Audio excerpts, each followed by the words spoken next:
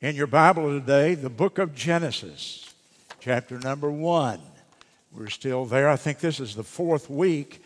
And for those who may not have been here previously, let me tell you what we're doing. Over and over, I've read by a number of different people, all of whom I respect a great deal, that one of the reasons we're losing people from the churches across America is that we are not establishing people deeply in the most important questions of all, the ultimate questions of life. That what we're doing is doing application preaching, telling people how to have a better life. But we're not answering the deepest questions of life. And all of those questions are answered, interestingly, in the first 11 chapters of the book of Genesis. This is the foundation of the Christian faith. And the great ultimate questions: who am I? Where did I come from? What is my purpose while I'm here? Where will I go? What will happen to me after this life is over? I mean, those are the really deep and serious, important questions of life. And we find the answers right here. Now, we're moving slowly because I'm not in any hurry. I haven't even laid out the messages all the way through here yet. But I want to just teach and preach this to the point that nobody here will ever ask those questions and say, I don't know the answers to that. I want you to be able to mentally go to the Scripture and say, I know the answer to those ultimate questions of life. We've even, Jeff has prepared Sunday school lessons based on what I preached. And we're even coming back the next week and going through it again. But there's just so much material. You're not going to be bored by that, I don't think at all. And in Sunday school, we'll just follow up each week's message. And you're going to have an opportunity to think about it, to ask questions and so on in a way that you haven't had heretofore. So I hope you understand the importance of what we're trying to do. Now, in Genesis chapter 1, and the reading today begins in verse 26. If you would stand with me as we read God's Word together, Genesis 1, and beginning in verse 26. And God said, let us make man in our image, after our likeness, and let them, mankind, have dominion over the fish of the sea, over the fowl of the air, over the cattle, over all the earth, over every creeping thing that creepeth upon the earth. And God created man in his own image. In the image of God created he him. Male and female created he them. And God blessed them. And God said unto them, be fruitful, and multiply, and replenish the earth, and subdue it, and have dominion over the fish of the sea, the fowl of the air, and over every living thing that moveth upon the earth. And then if you would go with me down to verse 31, God saw everything that he had made, and that's all 6 days of creation. And behold, it was very good, and the evening and the morning were the 6th day. Chapter 2, verse 7.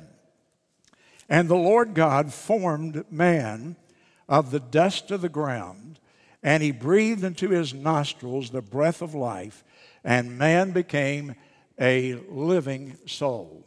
Thank you, and you may be seated. Genesis, as the name implies, is the book of beginnings. It's the beginning of everything. Before Genesis 1:1, there was nothing in existence anywhere in the whole universe except Almighty God himself, the Trinity, the Father, the Son, and the Holy Spirit. And the Bible teaches us they were communicating. They talked. The Father loved the Son, and the Son loved the Spirit. And in all those relationships there, we learned that there was relationship, there was communication, there was planning as God planned what he would do when he created the universe. So there was something happening before Genesis 1:1, but there there was nothing in existence that we think of today. And in the beginning, God created the heaven. The heaven would be space. In the beginning would mean He created time. And He created the earth, it says in verse 1. And the earth would mean matter. So we have time and space and matter, the three building blocks of the universe without which we could not exist. And then He began to create through 6 days. He took that initial creation, that watery mass of matter and energy, and He began to create everything that is today. And He created the universe, the solar system, the plant and animal kingdoms. He created mankind. He created, the book of Genesis reveals the first family. It reveals the first government. Genesis even reveals the first crime. It reveals the first sin. It's the beginning of everything as we know it. Now, we're pretty well through with chapter 1 last week, but I come back to emphasize the creation of man. That's what the subject is this morning, the creation of man. And I want you to see that Genesis chapter 1 and Genesis chapter 2 are not separate accounts. They're complementary accounts. They complement each other. They form a unit, if you will, each one containing information the other does not contain. And God gave us these 2 chapters because He wants us to understand His creation. Because, as I've already said, this is important to every facet of your life. It doesn't matter who you are. You need to understand where you came from, your origin, where you're going, your destiny, why you're here, your purpose. Man, this is profoundly important stuff. I cannot overemphasize that. You just need to study the print off the page here in the book of Genesis, and you'll be a well-grounded human being then. Now in verse 26, the Trinity, I say the Trinity because the pronouns are plural. And God said, let us, that's plural, that's the Trinity, make man in our image. There's the Trinity again. After our likeness. And so you see, the Trinity, as it were, held this heavenly council, this divine council. And they determined that they were going to create man, and to create man in a special way that is not said about anything else. They're going to create man in the image of God. Man is going to bear a certain resemblance to the Creator Himself. Now the question comes up, and you've heard this probably in school somewhere. Was Adam the first man? Was Adam the first man, or was there a long process of evolutionary development among sort of humanoids, human-like creatures before Adam? Or was he really the first man? The Bible seems to imply it. It just starts here. But if you will just keep your finger there in Genesis and go with me to 1 Corinthians chapter 15. 1 Corinthians chapter number 15. And go down to verse 45. And there the Word of God gives us the answer. And so it is written, the first man, Adam. Underline that in your Bible. The first man, Adam, was made a living soul. The last Adam, referring to Jesus, was a quickening spirit. Go down to verse 47. The first man is of the earth, earthly. He bears the resemblance to the earth as well. The second man is the Lord from heaven. And so twice here, and I think later in the chapter it says it again, it specifically states that Adam was the first man. Now, you've all seen this chart that we have here for you where we have this ape-like, this monkey figure here, and it develops through the years until finally we have a modern-day human. You'll see that in a lot of books. Now let me tell you, there is no factual reason in the world for that to exist. That's a theory. That's the way somebody somewhere visualized the development of man. Obviously, they didn't believe in the Bible when they made that chart or when they took that theory out. Now you see it, and because it's in a science book or it's in a anthropology book or whatever it is you're studying, people assume, well, they put it in a book, it must be true. Well, don't you fall for that. Don't you fall for that monkey tail. God said the first man that I ever created was Adam. I created him out of the earth. That's the Word of God, and that's somebody's theory. That's a hypothesis. That is not based upon truth. Somebody said it like this: man has always been man, and the apes have always been the apes. And I agree with that. Amen? Now, let's look at the creation of the first man's body here. Genesis chapter 2, verse 7.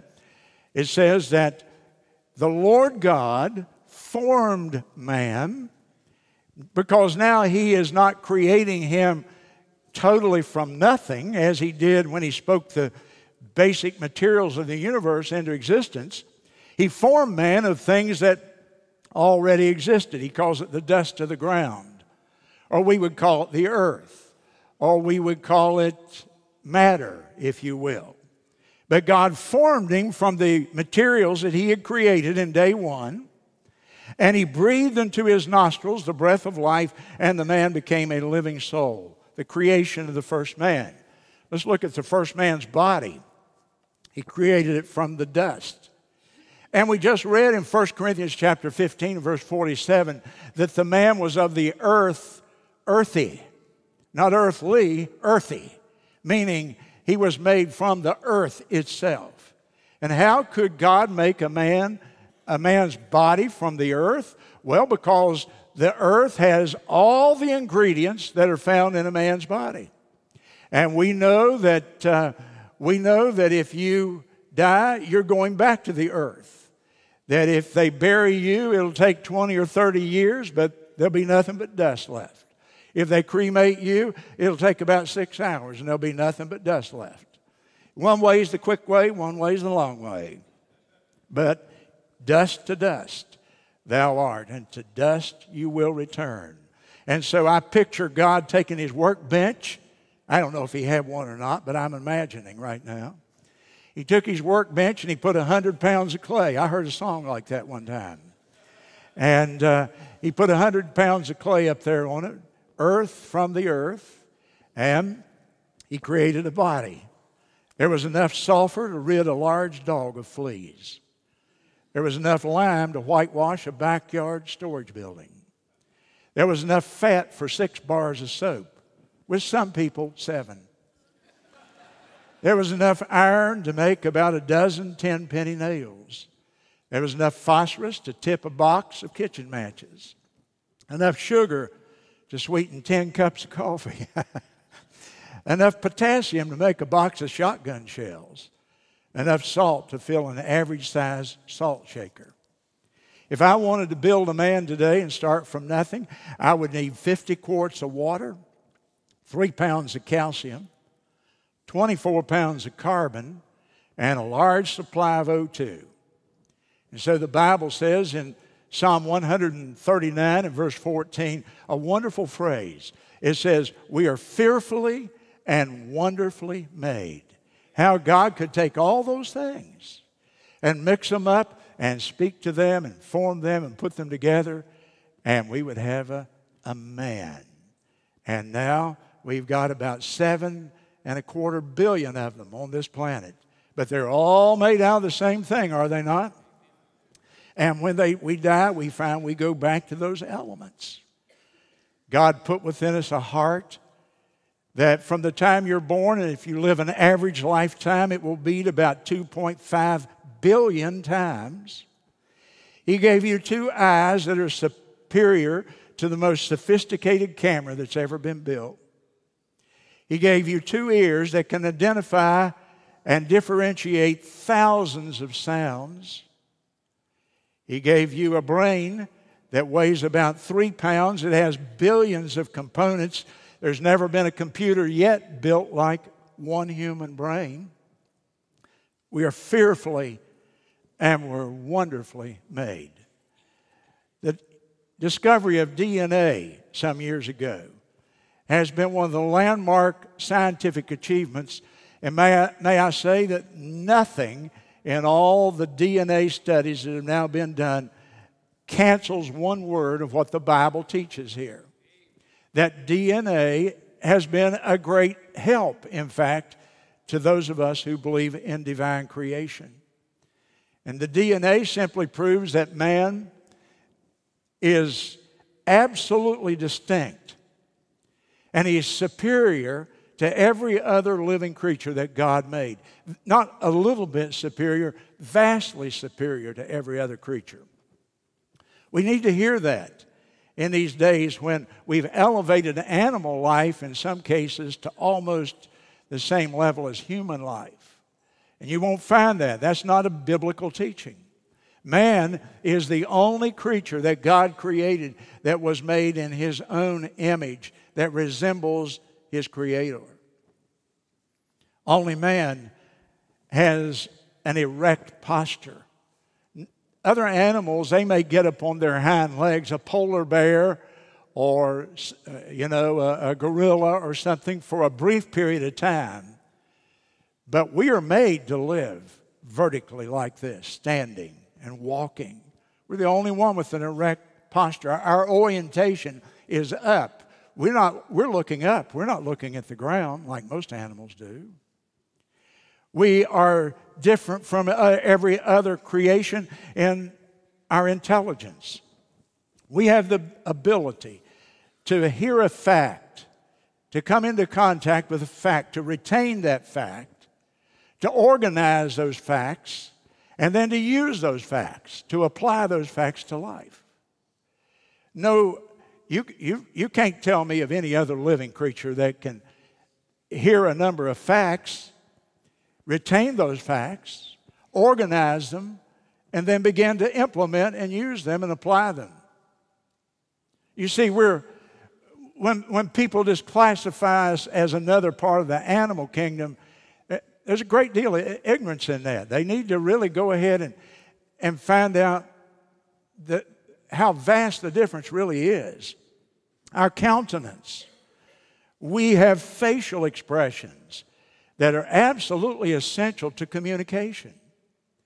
And, I know you think that your dog has an expression that tells you something, or your cow or whatever animal.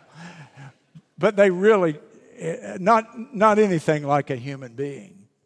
I don't know about you. We talk about people that don't change their expression as being poker-faced. You talk to them and nothing changes.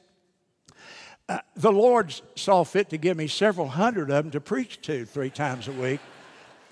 And it's hard to know what they're thinking because they never give you any verbal expressions, But the reality is that's really important. You don't like to sit across the table and talk to somebody who their expression never changes, do you? No.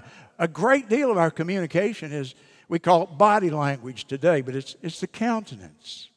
And we're different. You can't look at a grasshopper or a snake or any other animal and understand what they're thinking. But you can often look at a human being and tell, well, I know what they're thinking right now. And then, of course, God gave us the ability to speak, to articulate our thoughts and our feelings, and to read. Have you ever thought about what a miracle reading is? You see, there's these little symbols that are printed on a piece of paper, and we put those symbols together in various kinds of combinations, and we look at those, and our brain translates that into thoughts and feelings and information. Don't tell me that we're just a little bit above the apes. Through our image of God qualities, we are special. We are fearfully and wonderfully made, the Bible says. So I tell you another reason I think God designed our bodies like this. Now follow with me carefully. God knew that one day He would come to the earth. And when He came to the earth in the person of Jesus Christ, He would live in a body. And so God designed the body of all of us to be a body that He would be proud to put His Son in when He came to the earth. The body, fearfully and wonderfully made. Made even the body, not in many, but in some minor respects, the image of God. And through my body, I know what is happening in the world around me. The senses. So I hear, I see, I smell, I taste, I touch. Those 5 gates, all the information that's out there in my environment comes into me and goes to my brain. And I am conscious of it because of the way God created me. That didn't just happen through random selection, folks. Number 2, I want you to notice that God breathed into this man, and he became a living soul. He became a living soul. Chapter 2 and verse 7 again. So now let's picture the body's complete. The Lord has created the body. He's laid it out here. All the organs are intact. It's very functional. It's ready to go, but it really is still a corpse at this point. And then God breathed. Now, the Bible uses these pictures to teach us. It's not like God puffed out His cheeks and blew into the man like you would blow up a balloon. I don't think that was happening. But I think it's the way we can understand that God breathed into that man. And in doing that, He created the soul. So the man has a body and we have a soul. The word is nephesh, soul. And it has to do with that part of us that's a very complex thing. Let me describe it to you real briefly. What is the soul composed of? If you're taking notes with me, you might want to write down. There are 5 different things I can immediately think of that are the soul. When you group them together, this is what the soul is. 1, the soul is the mind, the intellect. It's rational thought. It's the ability to reason. No other living creature in all the universe can multiply 3 times 4 is 12, and 3 times 5 is 15, and 3 times 8 is 24, and so on. I hope I got all that right while I'm thinking and preaching here. But all I know, they can condition some animal, and when they hold up the chart, he points to the right place. But when you and I do that, we're reasoning, we're thinking, we have rationality, we have capacity that nothing else has. That's the soul. And then the soul is the seat of emotions. It is the seat of our affections. The Song of Solomon, verse 1 or 7 of chapter 1. Thou whom my soul loveth. The soul is said to be the part of me that loves. And then the soul is composed of the will, the mind, the emotions, the will. And the will is self-determination. When I choose to do what I do, the ability to act. It is the ability to make decisions. It means that I'm a free moral agent. You can offer me something and I can say yes or I can say no. You can say yes to Christ. You can say no to Christ. Whosoever will may come. See, the will is the capacity to make a decision. Animals, for the most part, don't make decisions rationally. They operate by instinct. They're programmed. But you and I have this capacity. It's part of what God put into our soul. And another part of the soul is the conscience. The conscience. A sense of things being morally right or wrong. That you do something or say something and then immediately you feel it and you say, I should not have done that. That's wrong. Well, no other creature has a sense of morality, of right and wrong, except a human being. And then there's imagination. That's a part of the soul. the ability to visualize things that really don't exist, and then to make plans and follow them through. An architect pictures in his mind a building. He draws a blueprint, and then they send it out, and the contractors take that initial dream and they turn it into a reality because we have the power of imagination. You ever listen to a couple of kids playing? And here's the way they play. Pretend that the couch is a castle. And you know, suddenly that couch sitting in that living room is a castle. And pretend I'm Robin Hood and you're John. And so, you know, in their mind, they're going through this pretend stuff. And when I was a little boy, I'd go in the backyard and take a ball bat, and I was Mickey Mantle. I'd turn and go left-handed then because he was a switch hitter. And I was pretending in my mind I was in Yankee Stadium, and these cheering mobs of people were cheering me on, and I was living in that realm of imagination. Only human beings can do that. You're looking at me like there's something strange about me doing that, but really isn't. We all live in that place of imagination, and we pretend, don't we? Because it's a human gift that God gave us. It's part of the soul. My soul gives me self-consciousness. My body gives me world consciousness. My soul gives me self-consciousness, self-awareness, self-determination. I can make choices. I know who I am. You know why people today are having identity problems? Because they don't know Genesis 1 through 11. I know who I am. God created them male and female. I am a male created by the hand of the Almighty out of 100 pounds of dirt.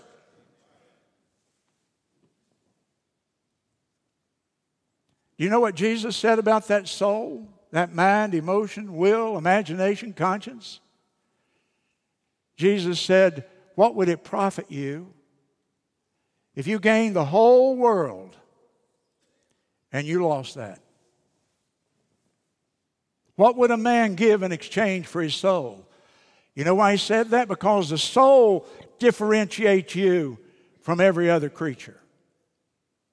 All the animals have an elementary form of soul. They have some awareness, but the gap between them and you is like a gap measured in space.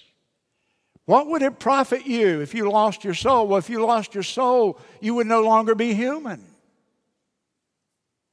Think about it. And then it says that God breathed His Spirit into Adam. He breathed His Spirit into Adam. Now, in your Bible there, you may want to mark it over there in chapter 2 and verse 7. God breathed into His nostrils the breath of life. And that word breath there is the word in the Hebrew language for spirit. It can be translated breath. It can be translated wind. It can be translated spirit. Several different ways it's translated in the English Bible. And so God breathed His Spirit, if you will. The breath of life was the Spirit of God. And so we now have a body. We have a soul.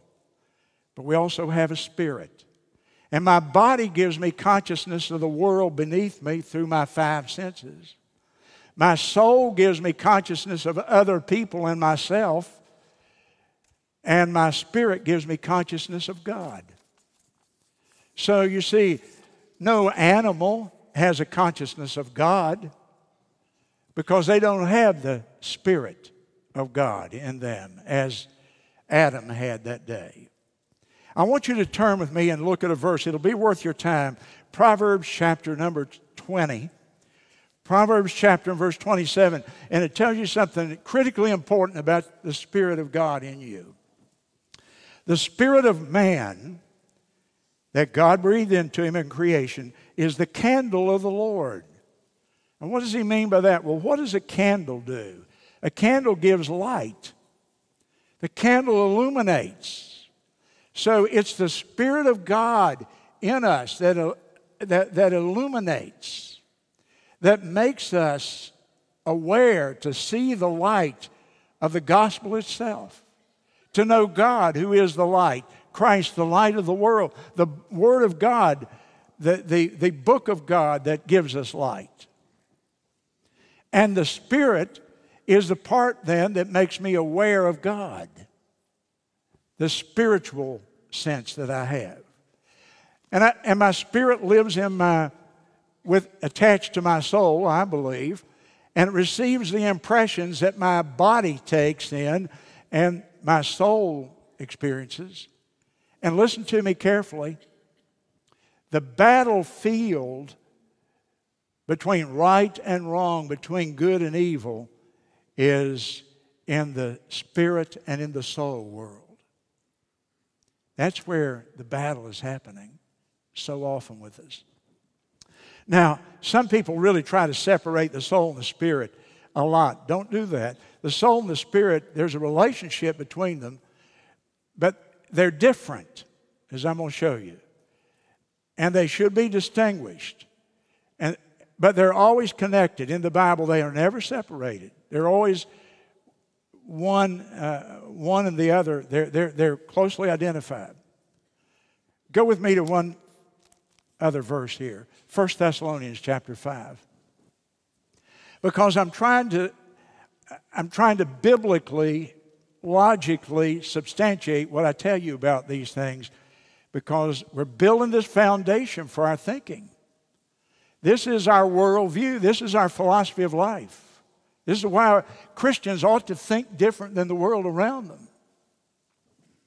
And in 1 Thessalonians chapter 5 and verse number 23, the very God of peace sanctify, that means make you holy, sanctify you holy, make you holy, completely holy. And I pray, God, your whole spirit and soul and body. You see, there is that Trinity, that tripartite person that we are. God was a Trinity. God is a Trinity. And He made us in His image. Therefore, we are a Trinity. And how are we a Trinity? We have a body, a soul, and a spirit. He has the Father, the Son, and the Holy Spirit. We are the body, soul, and spirit. And I'm a Trinity because I resemble the God who made me. And I've tried to think of this in different ways through the years. Here is the best illustration I can think of a man is a football. And it's the best one I could come up with this time at least, a football. And here you have a football. You look at it and you see a leather outer covering. And this would be the body. And then you have a rubber bladder inside that fits right in that leather case. It's attached to it like the soul is to the body. And then the football still is pretty useless until you pump some air in it. And now you have the spirit. It's energized. It's alive now. And you look at that football, it's a tripartite thing. It's a Trinity. And so are we. And if you don't read your Bible and study your Bible, how could you ever understand what you are and who you are? The house with 3 rooms. That's what I am. Body, soul, and spirit. And in verse 27, after God created him, He created him in His image.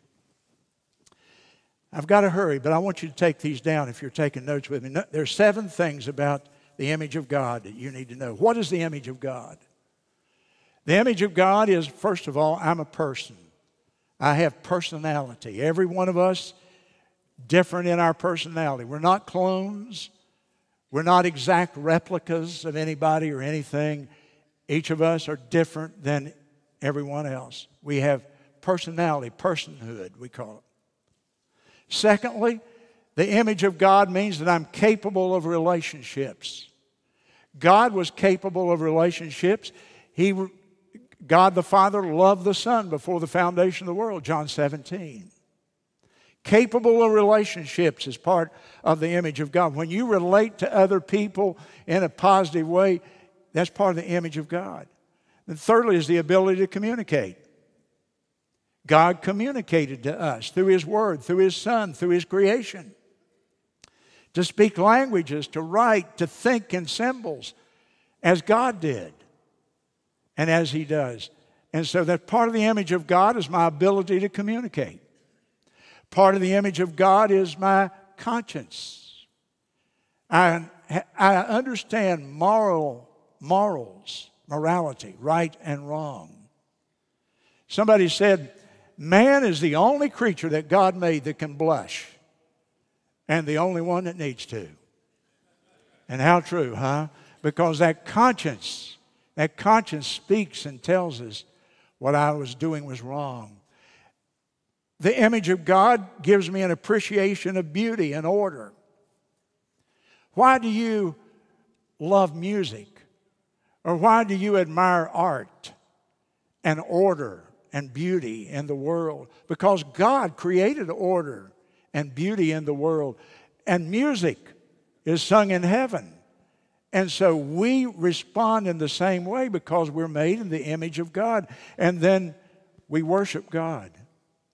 And until our spiritual needs are met, until our soul is in right relationship with God, I can tell you that there will be no peace in your heart.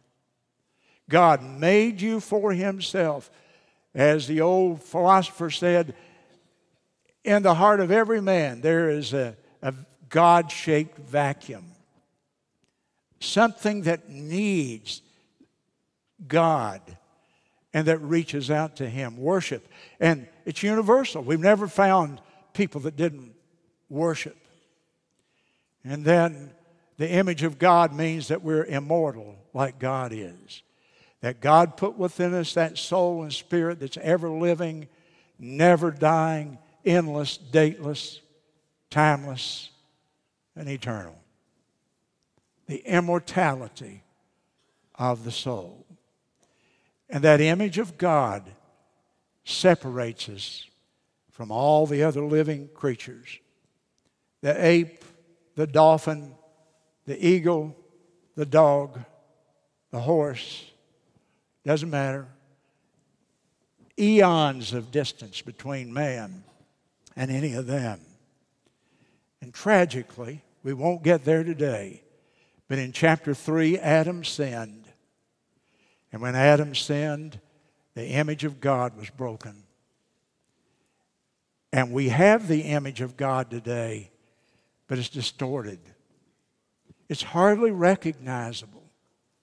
It's like looking at the mirror in the fun house at the fair. It's not an accurate image of what God really looks like. And we look at man today and violence and crime and hatred and prejudice and evil. And it's hard to see the image of God in man. But you and I who have been redeemed, we're to be different. And when people look at Bill Monroe, they ought to be able to say, I can see the Lord in him. And when I live like some of the people of the world, and people say, I thought he was a Christian, what they're saying is, I can't see the image of God. Then God put him in charge. I just have to stop here. But He gave him dominion. You know what He did? He made Adam king of the world. He made Adam the king of the world and gave him responsibility for it. We'll pick up there next week. Will you bow your head with me?